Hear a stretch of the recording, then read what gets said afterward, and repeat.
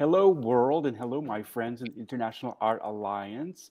My name's Ross in Los Angeles, and today we have, as usual, our wonderful International Art Alliance, what do we call it, staff members? Ourselves. We have Denise in the Montreal area of Canada, and Laura in the United Kingdom, and Stephanie in Toronto, and Cheryl in Australia. I gotta look at another map of Australia and really pin this down exactly where you are. And Rose, where are you today, Rose? Port of Spain, Trinidad and Tobago. Holy Oh, cow! Holy cow! How wow. cool! Right Oh, on. oh, I want a Oh, walking tour. I want to be there. Come on Good for down. you. Oh boy. Well, we've got a really juicy topic today. Our topic today is what was the worst thing that anyone's ever said about your art? Crushing critiques, stupid offhand, backhand compliments. I mean, there's just, I'm sure we all have a wealth of information to mine here. And the worst thing that anyone's ever said to me is silence. I was sitting in a class, a big drawing class. Do you guys hear some kind of weird sound? No. No. Just me. Okay. It's the ringing in my ears. Was complete silence. In this drawing class, I put this drawing up. I had worked really hard in it. It was somehow very personal to me. I couldn't explain what it was at all, but I sure worked hard on it. I had three or four of my best friends in this drawing class. And amongst the great number of people in this room, now I'm getting echo, nobody said a word, not a word. It was devastating. So I'm so interested to hear if you guys had like a worse comment than silence, because that was the worst comment I ever had. Can I ask you a question, Ross? Yeah. Did you say anything, or did everyone just no one said anything, and you were just kind of like did the teacher move on to another student after no one said anything, or how did it pan out? That's a good question. You don't So remember? Oh. no, I kind of remember, but he's so I think I was like the first or the second work to be discussed that day, and so he said, so who's the artist? I raised my hand, and he says, so what would you tell everybody about the work? And I said I wouldn't tell them anything about the work. Nobody had anything to say about it at all. And he said, really? I said, yeah, really. So I'm like, then we moved on. I don't think that was a very good art instructor, personally. No. Should have Oh, said really? No, you can't let that happen during critique. It's very easy to just sit there and say nothing. You have to elicit something from the students, or there's no benefit for the students. Yeah. Mm. Oh, Yeah. that's interesting. I mean, even I had to personally, Ross, Yeah. it happened over and over again, but there was a language issue when I was going to Emily Carr University. A lot of students had been recruited from China, partly because there was some kind of relationship going on with the faculty, and they paid substantially more for their tuition. So they were being highly recruited by the university. Mm. And so that was 3/4 of my art class was Korean and Chinese speakers, not English or French speakers in Canada. So initially they had a language barrier. So we would put our work up, and the English language speakers would respond to everybody's work, including me. And then we'd put our work up, and the foreign students wouldn't say a single word to us. And they were 3/4 of the class. Oh, So boy, the that was instructor hard. absolutely had to get involved, because otherwise our time with 3 or 4 hours for a crit for a class, and only 6 people in the class were speaking. Mm. So it turned out to be rather a problem, because I had paid for that course and I expected my money back, and I was getting nothing. So I experienced the same thing where I would put my work up and it would be absolute complete silence. The only person who had anything to say was the instructor. Mm. But at least she weighed in and it wasn't complete silence. Unlike your instructor. Yeah, he didn't who even kind of let the ball fall. Yeah, he did not weigh in. Yeah, true. There was no benefit to you as the student.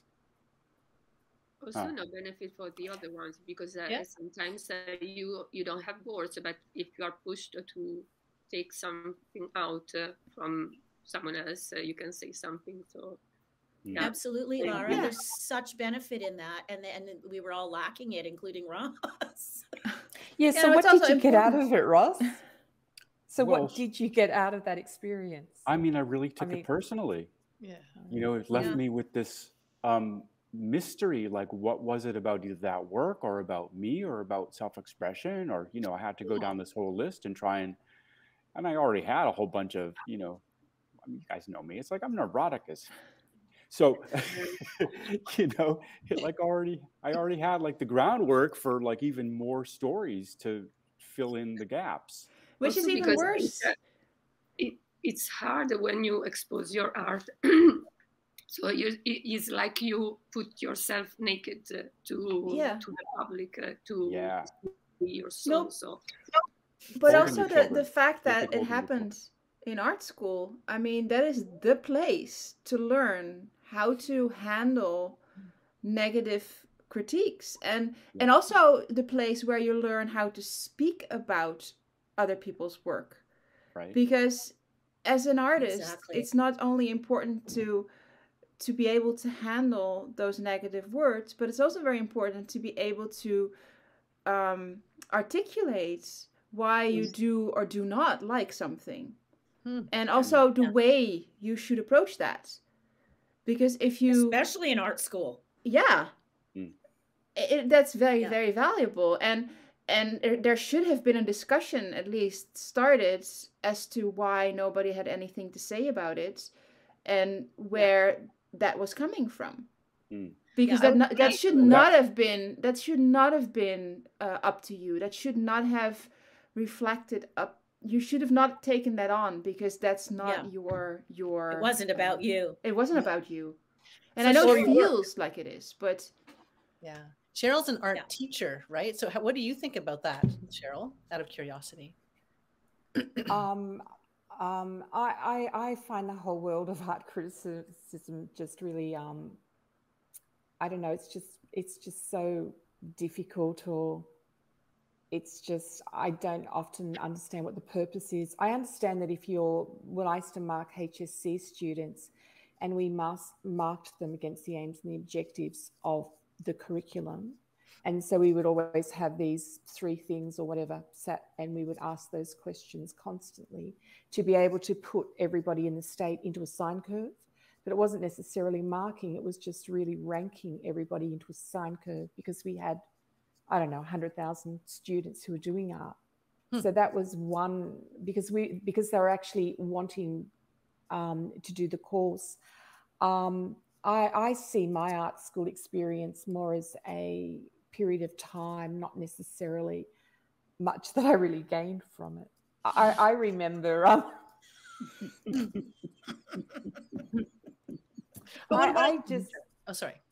Sorry, go. What about as a teacher? Like, what is your reaction to what Ross said, being an art teacher yourself? I just find those sort of situations of putting people into areas where they have to critique each other.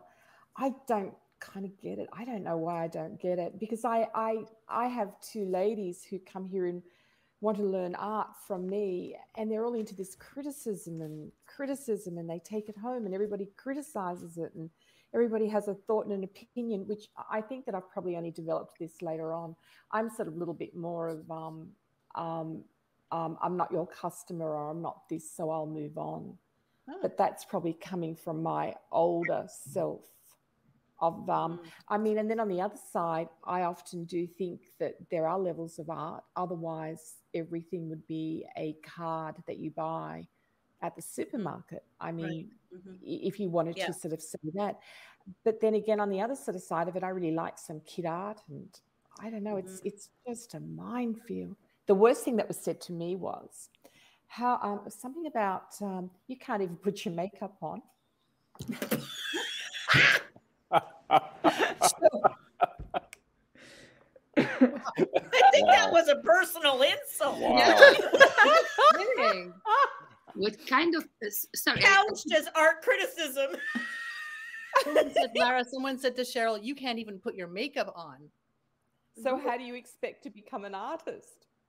That's a personal insult. That's not art criticism at all. Totally. Oh my gosh. It's jaw-dropping. That And one's your easy answer? to ignore. What was your answer? I don't remember sort of saying anything because I was only like 19 or 18 and I probably didn't You were even have any makeup gobsmacked. on. That was probably the problem. I didn't have makeup on. It should have been, for God's sake, will you wear some makeup, woman? We're a wild child. I feel bad now. I almost never wear makeup. I just sort of thought it was really stupid and ridiculous. But I thought a lot of stuff at art school was ridiculous. They used to have this thing where they used to smoke all the time and drink coffee. And I don't know, they just said to me, see, this is me, blah, blah, blah, blah, blah, blah, blah, when I blah, blah, blah, blah, and do you see someone else's work, blah, blah, blah, blah, blah, and I'd be thinking, oh, for God's sake, just shut up, can I just paint? I don't want to listen to this. I love that. Just shut up and let me paint. I often That has to feel be that our quite- slogan. Yeah. Shut up and let me paint. I often feel like that now. It's often like when there's too much talking at Christmas and all those things, and I get sick and tired of blah blah blah blah and all these different opinions and all this. And I think, can I just go to my studio? Everyone go. I don't Maybe care we what should you change this podcast thing into just like 6 squares of people painting. No talk. Just be painting. I have to say that my worst crit was also art school related. But unfortunately, I had gone back to school when I was 49. And my instructor was younger than I and also had a studio in the same building as I. And it was a studio practices course. So we had all had to sign up at the beginning of the class and tell him where our studios were because he was supposed to come and visit the studio, check out what we were doing, give us feedback. And then we were supposed to, throughout the course, it was studio practices course. Well, for me, he waited till the last day of the semester to finally come and check out my studio. So, of course, I didn't have any opportunity to get his feedback before I had to submit all of my course material. So I kind of thought, I guess he didn't really care because he had postponed a whole bunch of appointments and had kind of made it clear that he was irritated that he had to leave the campus to go to my studio, even though I knew his studio was in the same building. So I was already kind of like, I'm not sure what's going on here. So this instructor, who had a high profile at the time, I might add, who was showing his work everywhere, quite well lauded. He walked into my studio and I had made sure that I had the whole place surrounded. I had pulled out all the work that had been shown in shows that had been curated for the past 5 years. So each piece had been a curated piece. I had worked with a curator. A show? Like something that had been juried into a show or something like that? More than juried, I had been commissioned into some shows by different curators. And I pulled that work out to show, as well as what I'd been doing through our class. And he walked in. He was late. He walked in. He looked around. And he said, "You can't paint. You can't draw. You have no grasp of anatomy. Why are you doing this?" Oh, Wow. Ooh. wow. And I have to admit, I mean, at 49 years old, having a 42-year-old speak to me that way I was taken aback. It was incredibly disrespectful, just as one person to another. Yeah. But as an instructor to a student who was a mature student, who he could see had been doing this for years, it was deeply insulting. What a jerk. I took it personally as well. Yeah. Because if it had been that bad, why had the curators wanted to work with me?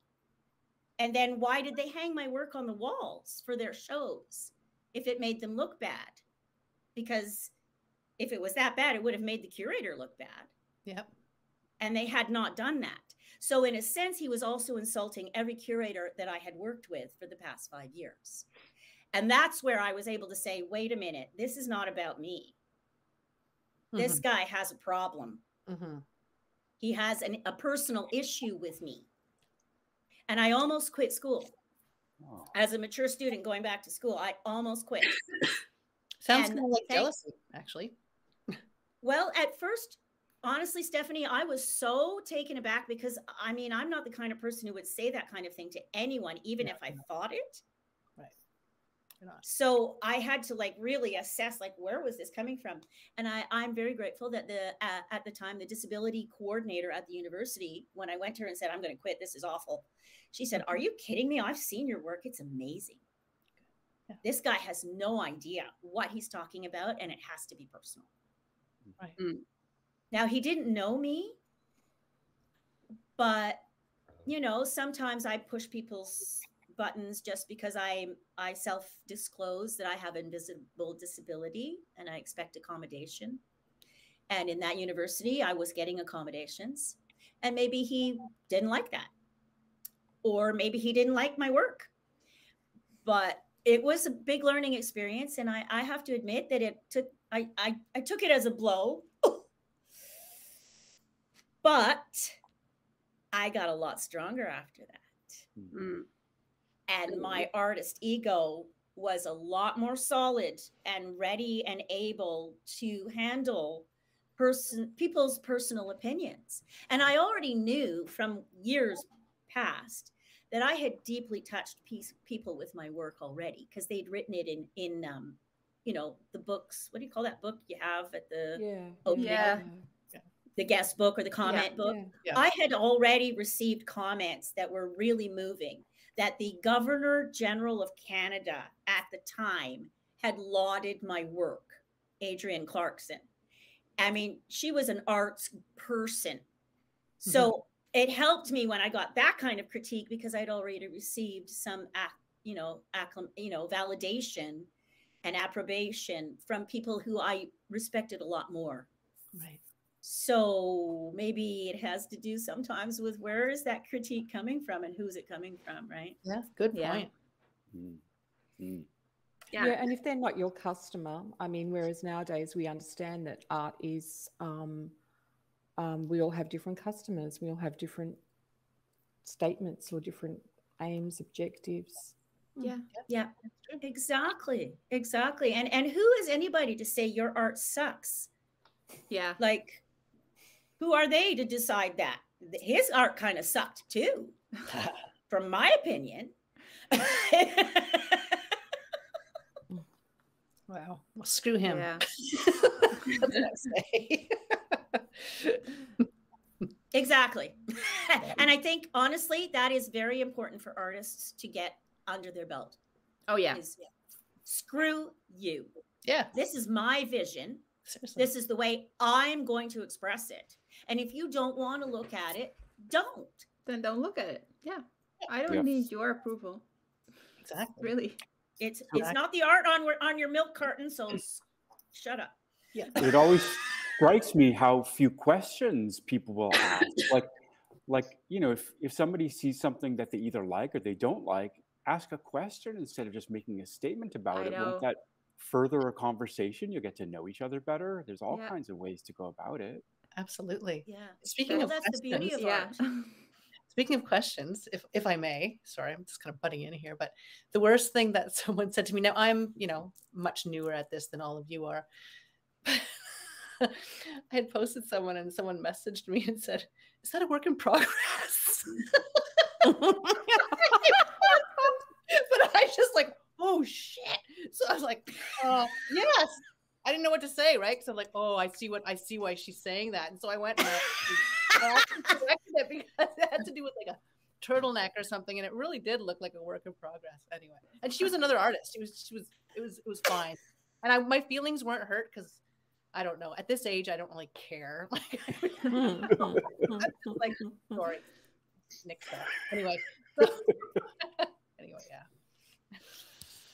So, but you had declared your piece finished before?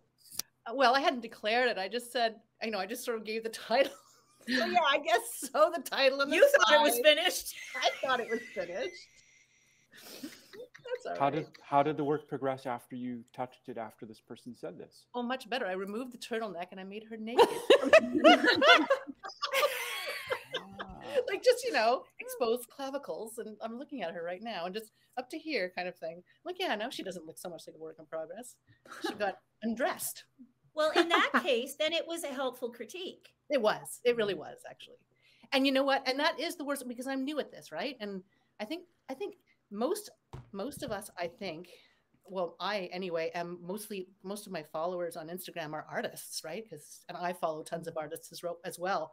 And I think artists are they're kind of nicer to other artists than maybe non-artists. I don't know. Maybe not. Well, but this is know my experience. how it feels. Yes, that's right. That's right. Yeah. But you also studied graphic design, didn't you? Yes, I did. Yeah. And you worked in the field for many years. So people have said different things about. Oh yeah. Yeah. Oh, there we go. Okay. Oh yeah. Like I don't even remember. I can't even count on my two hands how many. Like especially at the beginning, right? Oh, on it. Yeah. But I just, and I was all like, oh, okay, I'll correct it. And now I just be like. It's my vision. That's right. Yeah. Well, you say that, it's almost like, well, it's my painting. You do your painting the way you want to do your painting. Yeah. Yeah. Does it come in pink? Oh, God. Oh, God.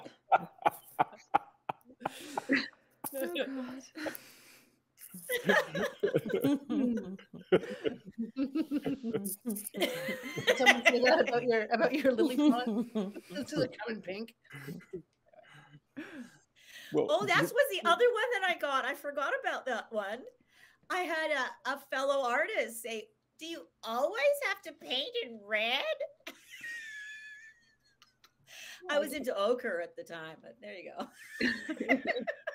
What This is my ochre period, sir. It was my ochre period.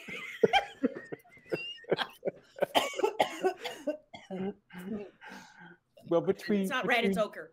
Between Denise and Laura, you guys went to really prestigious schools, which had, really rigorous, I think might be the right word, rigorous training. And Denise, you trained as an illustrator at first, which has really a different kind of a process, for commercial things. It involves clients and checking, and are they meeting their goals? And how did you briefs? But now you're doing your own thing. Yes. And you're succeeding enough. Well, I have to say that my worst thing, it's actually two things, and then both of them do not come from art school. Ah.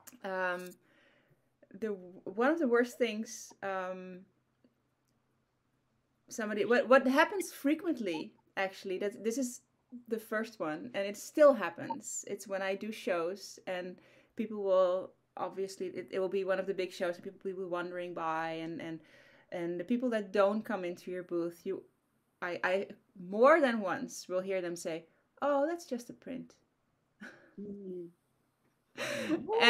if you would know, no, without even asking, they'll just walk by, and I know that those are not the people who are going to be convinced and will buy my work anyway. So I know I have to let it go, but it touches me so deeply because I freaking spend so many hours creating these. It takes a lot of time. The next show, you need to have a little poster saying, "No, it's not a print." I have a video running that shows me They're not going to painting. spend enough time to watch your video. I know. Put a poster. No, it's not a print. It's not a print. And the other thing was, I was talking to these people. It was in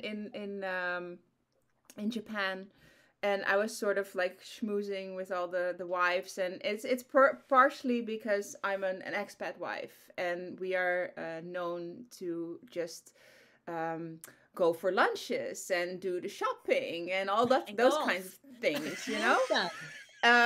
So not many of them actually have a job, and I do.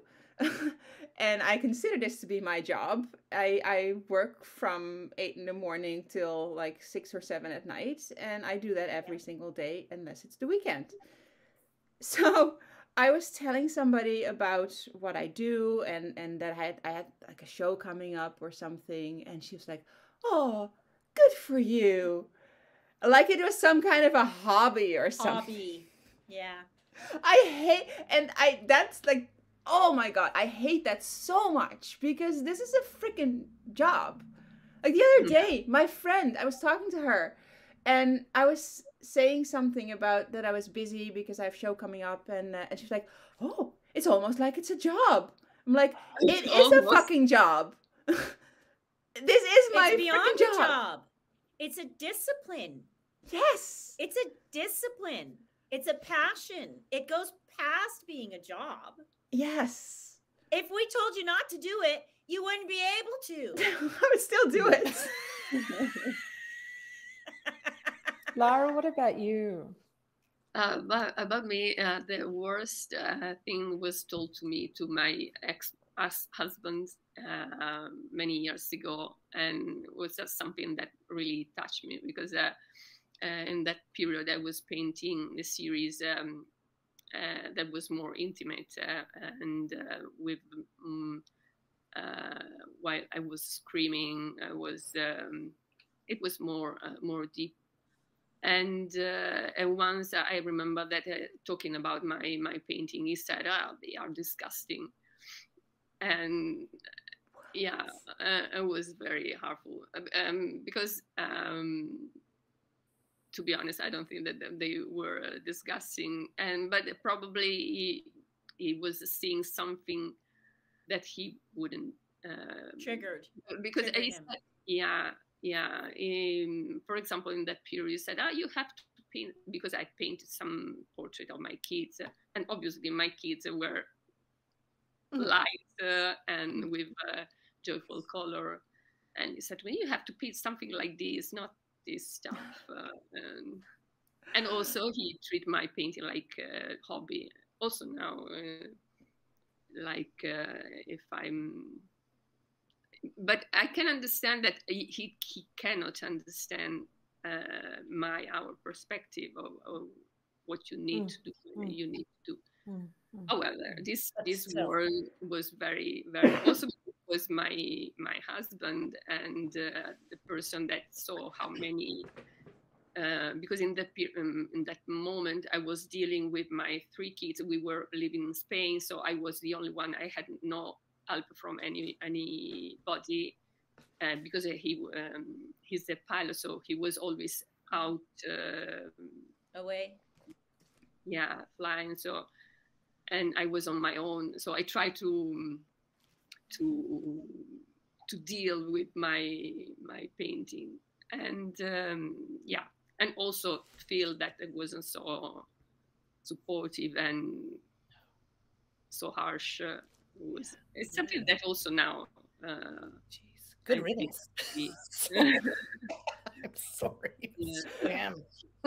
Yeah, that reminds me of me being told that because I'm addressing endometriosis awareness, or I was painting women in hospital gowns, or trying to, address the issues of my life in terms of going to the doctor all the darn time.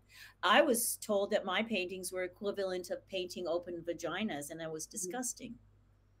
I've never painted a vagina in my life. I can't even see mine. I mean, really, like, I'm not gonna like twist myself into a pretzel. So I was so offended. I couldn't believe that another female artist was telling me that my paintings were offensive. My paintings aren't offensive. I'm just raising awareness about endometriosis, and that's a worthwhile cause.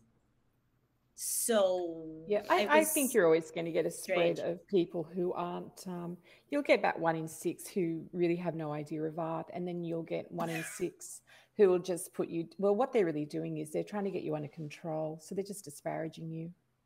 Yeah, I think some people just feel better by putting other people down. Yeah, it's a disparaging comment, and there's about 1 in 6. Yeah. And that's like a population thing. There's a style. You put them in the bucket. That's what you do. Yeah. Which bucket? The bucket, we call it the bucket. Once you sort of work out people with a certain personality style, it's, they're in the bucket. Each one has a bucket for different personalities. Okay. Yeah. I love that, Cheryl. Yeah, and I'm going to send they some go to in the your bucket. Yeah. No, you're not in the. But there's a certain which is that disparaging style, which is that put down. It's a controlling sort of a style, and it's really interesting. And once you sort of get the knack of it, you can. I think sometimes it is jealousy as well, because there are some people who immediately, if you say I am an artist, they become raging jealous. And they assume that you're spending your time by the pool, drinking and having a lovely time. And they've never met an artist, and they have no idea the amount of discipline required to be an actual working artist. I mean, it's one thing to have to get up and go to work because somebody is checking whether you're there on time, and that's the only way you get your salary. But we don't do that. We have to answer to ourselves, and we have to get up and go and start doing it. Like Denise says, oh, it's time to get up and go to bloody work. And there's nobody holding us accountable except ourselves. And that's called self-discipline. And artists are really good at that. And people who've never explored the world of creating anything have no understanding of it. And I often have, just 2 months ago, I had somebody say, oh, this would be a great place for you to make your art. And it was like the corner of the living room. No, that's for a hobby artist. Yeah. And that's not what I am. No, you need a whole living room like me. Yeah. Friggin' right. Yeah. And then some. And then some. A whole living room and maybe part of the outer area for storage. Yeah. Freaking right. It's not a hobby. And I don't know if anybody who's, listening to us or watching us has ever thought of that. But if you tell a professional artist, oh, that's a lovely hobby you have.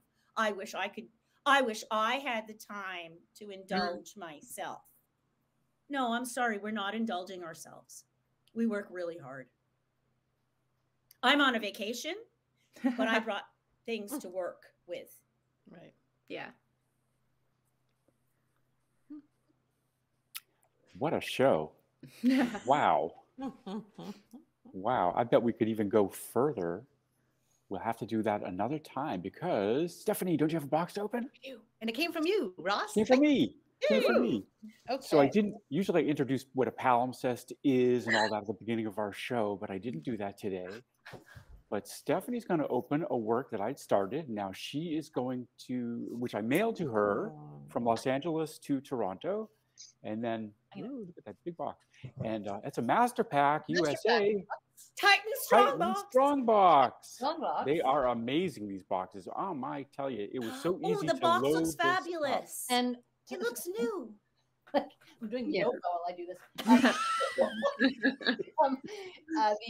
I think I'm pretty sure Titan comes from the titanium plate. Oh. Right? Yeah, which it eliminates any piercing. Yes. Yeah. So here's the lovely passport. It's a world passport. Doesn't belong to any particular country. That goes along with every single work that we're doing. We send the passport in the box with the artwork, and then we write down our process and our thoughts about it and some notes to each other. Wow. This is cool. Wow. Yes. Oh, Ross, I love it. Wow. Amazing. That is really cool. Is it graphite? Orientation. What's the orientation? It looks like a ladder, but I'm being too literal, I think. I'm thinking Well, it look like a ladder because here. What is Is it graphite? It's in your hands now. It's vine and compressed charcoal, graphite, and It's soft beautiful. pastel. Oh, The I love light the is amazing, Ross. Yeah, look at this. What To me, it looks like a skylight. Representative of anything? Sorry, what's that, Stephanie? Is it representative of something? Yeah, it's a ladder. Oh, but it doesn't is. have to. But it doesn't have to be. I mean, Yeah, looks like a skylight to me. yeah, Yeah, like when it could be anything, right? Like when I It could worked be a on it, I also fence. turned it in every single direction, like all the Yeah, time. depends on the direction, on the perspective. Yeah, because Yeah. the it orientation. also can be like a fence, Yeah. like a, Or like a pier, looking down from below Yeah. a pier. Mhm. Oh, that's Mhm. great. We're going to do Yeah. so Oh, many you've things got a- with this. yeah. Look at I was That's thinking very- that look at that Stephanie light. had a big Yeah. job. She's almost got the decision here. What is it? Yeah. Yeah, it's true. Yeah, Sometimes the Stephanie, number it's up two to you, really Stephanie. determines the It rests on direction. your doesn't it rests on idea. your I have to read shoulders, these Stephanie. sentences. Pardon me? It rests on your shoulders. All these decisions, Stephanie. I know. The pressure. That's how I felt about Lara's piece. I felt like it could go anywhere Yeah. on the second iteration, and I didn't want to just take. I wanted to stay where Lara was, so I did the texture. Yeah, me too. That's what I ended up doing. Yeah, now it's up to me, isn't it? Yep. It's good fun. Amazing. I love the light. This is beautiful, Ross. I love it. is. Can't Yeah. wait. Gorgeous. Exciting. We're so collectively brilliant. Well, it's from all of the support that we give each other is how we're getting there. You know, I hear your voices in my head when I'm in my studio when I'm working, and you know, less and less of the old stories and more of these wonderful new stories. Oh. I hope Nice. it's not a cacophony. You do get that with 4 women in your group. I mean, 5. 5 women in your group. Oh, I hear it's all, voices in my head too, Ross. yeah. I The, love drug, it. the drugs help. I'm kidding. I'm kidding. I no longer do that. But I think we've come to the end of our time today, and I really think this was an amazing idea for a show today. If you're an art student out there in the world, tune into this show, right? Because this is the show that's. I mean, this was a lot. This was a lot of good stuff today. We know where you're coming from. It would be great to hear your comments on what's the Yes. worst thing that you ever heard in terms of your art being criticized rather. Yeah, you got to have a thick skin, Yep. and artists typically don't. It's an interesting phenomena. I know, right? We're the most sensitive in the group, but we got to have a thick skin. Got to have a thick skin. Yes, Yeah. we do. Strange thing. But come join us next week. We're going to have another great discussion, and we might even have some art to show you. And maybe Rose will be staying in Trinidad. I think you're there for a long time now, so we'll probably see you back there next week. Well, it's a working vacation, so Are you going to put pictures on any of your social media? Your environment? it's going to start being flooded. Oh, cannot wait. I Cannot wait. saw 2 beautiful blue and gold macaws flying through the air when I was at the mall. I was like, "Oh, where's my camera?" Oh, wow. How They're so cool. big, aren't they? Yeah, fabulous. Do they? I met one on a cycle trip, I know they're and she was called Sarah. Massive, big thing. These are wild ones.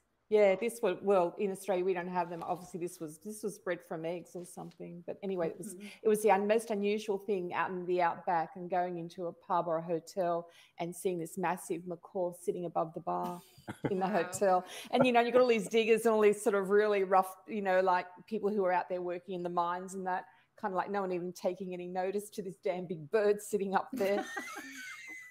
It's weird. We have to go to Australia. Yes. Yes, let's hold our show there, our exhibition. Yeah.